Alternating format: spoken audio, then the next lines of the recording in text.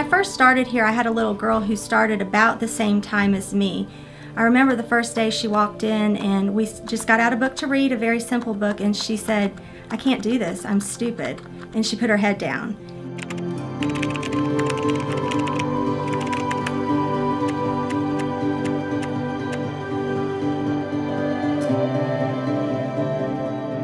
We started using the OG lessons and really built up her confidence, and in a month's time, she was reading. Not perfectly, but she was reading. She was not refusing to do anything. She was proud of her work. She was confident.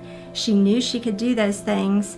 And fast forward a year, she's one of our kids who is thriving here. We looked, then we saw him step in the mat.